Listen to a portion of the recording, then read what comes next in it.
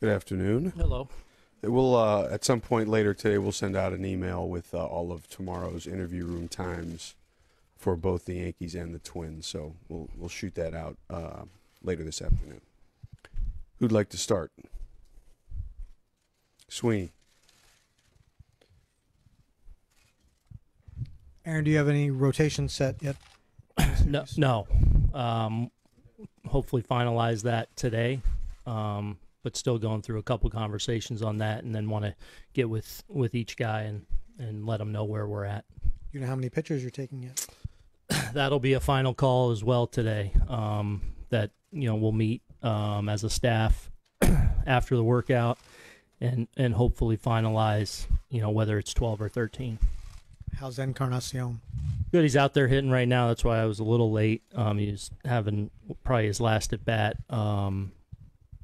Had a full sim day yesterday where he got off a lot of aggressive swings. Came in today feeling good. Looked good out there today swinging the bat.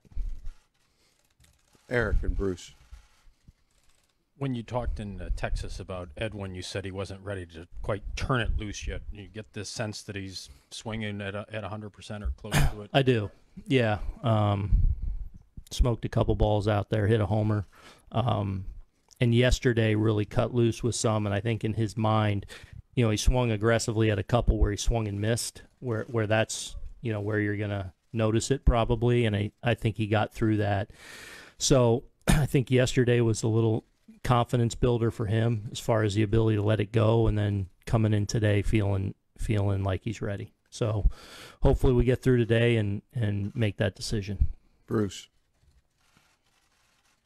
Aaron, how do you feel about your group overall that's going into the postseason, and are you worried in any way with the way that you finished the season? I feel great about our group. You mean as far as the last road trip? No, I mean, let me put it this way. I'm always concerned about our team. So, anything, whether it's positive, whether some things you want to see guys get it rolling, things like that.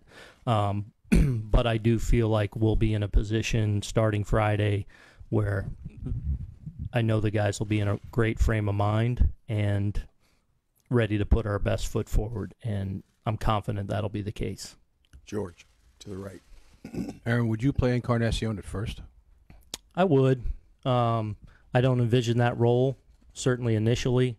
But yes, as far as am I comfortable if he's on the roster doing that, yes. To the left there. You're watching Masa's bullpen earlier today. Was there anything that you wanted to check before you finalize your rotation? No, I just, in the course of the things I've had to do today, I had an opportunity to go out there and watch it. So, finalizing and having those conversations with him and Sevy and Pax and Hap and letting them know, how we plan on lining this up and starting to have those conversations that, they're a little bit involved with as well. And, again, hopefully by the end of the day, we'll have that locked up. Dan, to the left. Aaron, has Urshela been doing anything? Yeah, Gio's good. Yeah, I'm not concerned. No lingering effects? No, he full workout yesterday, and he's good to go. James, all the way in the back right. I know you said some of this is dependent on Edwin, but how do you see first base shaking out? I mean, potentially have 3 first basemen right now, even 4. Like, how would you see, LeMahieu playing out there or elsewhere? Well, DJ's certainly an option there. Feel like as long as Edwin gets through today, we'll be in a really good position from a health standpoint to make the best decision. Obviously the guys you're thinking of, we feel confident in all of them and their ability to impact us. So those will be the conversations that we have today as far as finalizing and which way we want to go. But as long as Edwin gets through today, we feel good about the decisions we'll have. Marley and Bob. Aaron, out of the 25-man roster that you're going to have on Friday, how many spots do you think are left up for grabs? Well, I mean, technically at this point, 0, because we're going to make a decision today. But there will be conversation as far as, the 2 or 3 guys that we're considering for, that final spot. and obviously a lot comes down to what we decide from a pitching standpoint, taking 12 or 13, and that'll certainly impact what we do on the position player side. All the way to the right, Bob.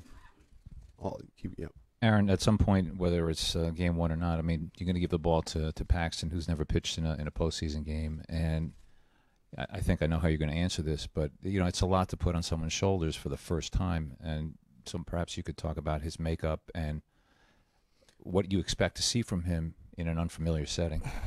I expect him to go pitch really well and have a ton of confidence in his ability to do that. He's got obviously all the weapons and all the equipment to go out there and be great. I feel like through the course of the year, he's really, I think, done a good job in kind of settling into being here in New York, being a Yankee. I feel like, especially in the second half of the season, just his focus, his conviction in what he's doing, and his confidence in his ability to go execute, I feel like has been excellent. And I have no reservations about him not being able to not flourish in the environment. George, back to George, to the right. In Texas, you said CeCe probably be on the roster. Have you firmed that up one way or the other? We have not. We'll. It's another thing we're kind of working through today, and it'll be one of those conversations. John and Joe, to the right. Aaron, 2 full seasons of managing now. Are there specific lessons, though, you take from the 5 postseason games last year as you get it ready for this week? Man, I hope so. I mean, being in it for the first time, you try and learn from every situation you're put in, and certainly the postseason and the kind of the flow of the game,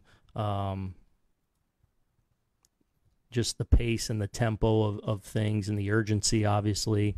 I don't know if I'm going to list specifically things that I've learned, but we're constantly trying to learn and evaluate from every situation I've been in, and that's starting from when I got the job to now, and in the playoffs was part of that. Joe, to the right. Aaron, we've seen the evolution of how bullpen arms are used in the playoffs over the last few years. So does your thinking change about how and when you're going to go to them in the playoffs? And why do you think this particular group is set up for success in the postseason? Yeah, I mean, it's certainly a little bit different than the regular season. And we certainly feel like it's a strength of our club, our bullpen. Obviously some built-in off days that you try and take advantage of. The regular season where you're playing every day, there's a little bit of a big picture way you go about things on a particular day. Obviously, it's a lot more about today, more so than even the regular season. I mean, obviously, that's the biggest difference. But we will be aggressive because we think our bullpen is obviously, if we're going to do well, they're going to play a huge role. Joel, to the right. Aaron, you have a playoff game in 2 days, and it feels like there's still a lot of moving parts on roster and how you're going to try to get 27 outs in each of those games. Mm-hmm. I wonder how that makes the manager of a team about to start a playoff series feel. I feel good about it. I'm in my head right now. I'm pretty clear about which way we're going to go. In my mind, it's starting to come together about how I picture us lining up our starters, what our roster looks like. Again, but it's about us meeting today and kind of finalizing those things. But I can certainly envision, how it might look and how we might roll it out. Obviously plans always change. When inevitably you get thrown a curveball in the game. So we'll try and be ready for every situation and try and do all we can to put our guys in the best position to go out and thrive. Brendan. What are you guys deciding on when it comes to CC, and is he healthy? That's kind of what we're deciding on, just making sure, he's good to go. He's good for this role. He can handle it. So that's one of the things we're kind of working through today. Dave. Aaron, what kind of pressure do you feel going in as a manager? I mean, a lot of people, at least for us from the outside, you guys have always, the Yankees have always beaten the Twins in the playoffs, and this is your second time in. Do you feel a lot of pressure going into this personally? Part of the playoffs is pressure, and you try and embrace that and use that in a positive way, and it'll be one of the things we talk about as a group and with our guys is, nerves and excitement and anxious and all those kind of things are all feelings guys are going to have, and hopefully it's something that we channel in a positive way, myself included. Do you feel like you're a much better manager than you were a year ago, Aaron? Yeah, I hope so.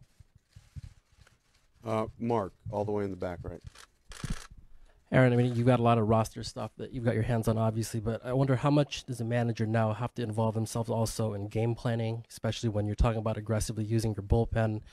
I guess how much of your time at this point is even focused on that part of it?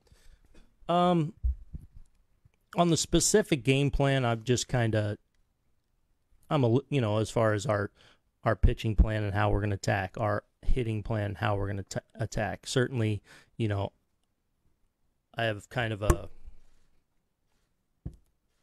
I'm not specifically involved in how we're attacking a particular guy. That's,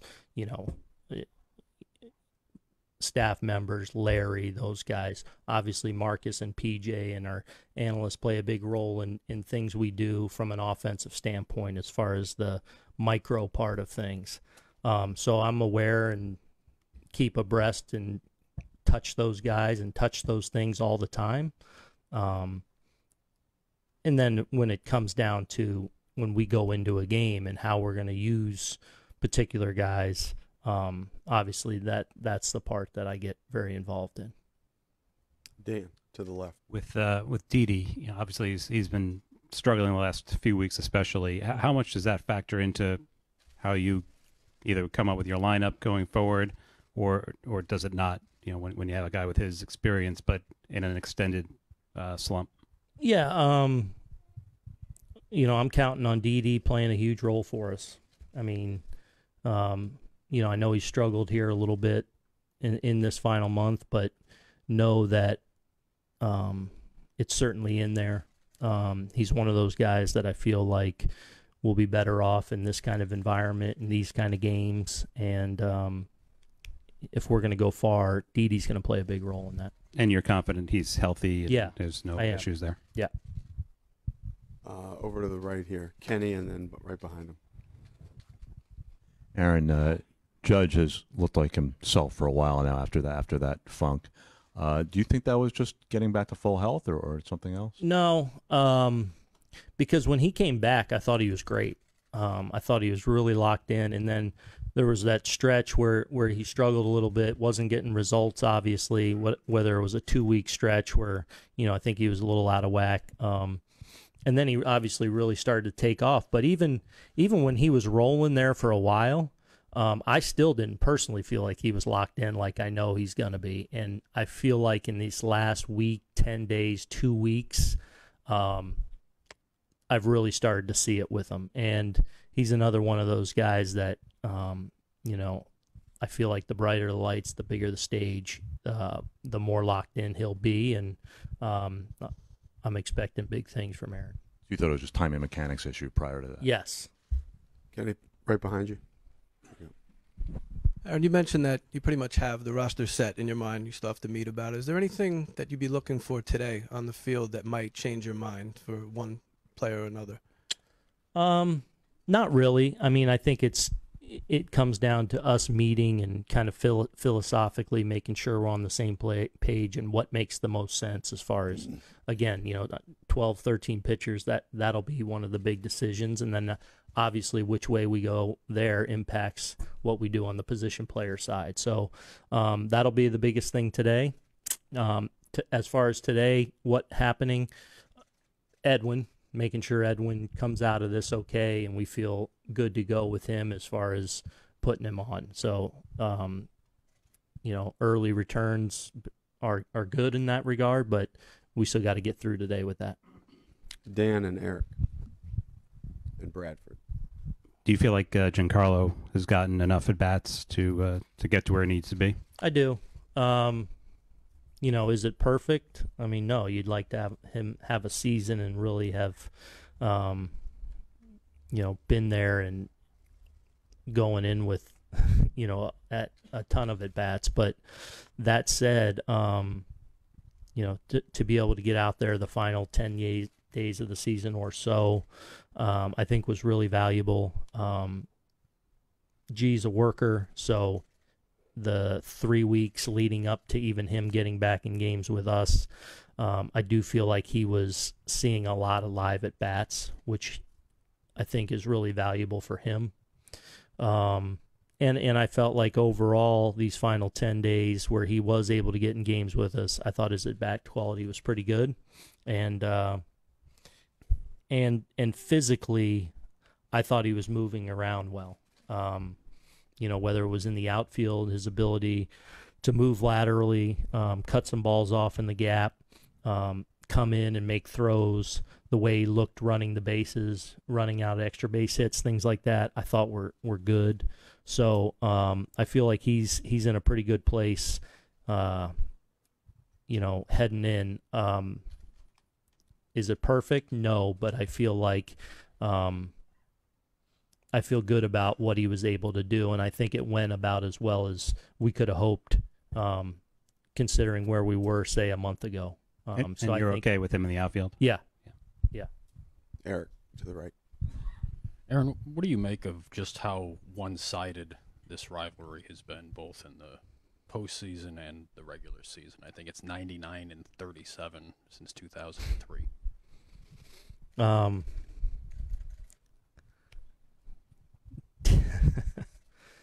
Teams change. I mean, that all